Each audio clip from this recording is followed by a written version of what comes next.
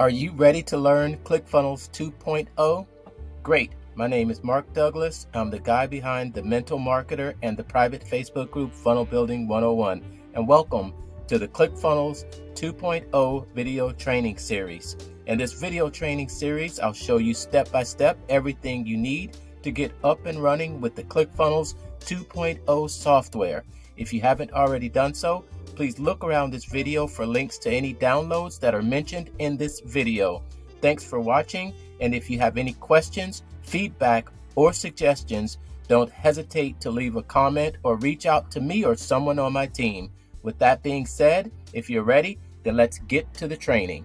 This is a quick video to give you a demo of how to make sure that your site is made public.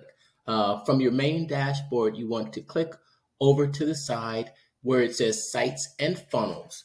We're going to set the privacy of your website. And once you go to your sites, you'll hit the site overview, but you'll see this 3 dots right next to your draft theme. You want to click those 3 dots right there, and you'll go straight to the site settings.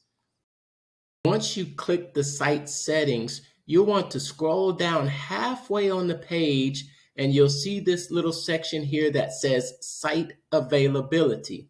Now, if you set it to public, then anyone can see the site. But when it's set to private, only contributors can see the site.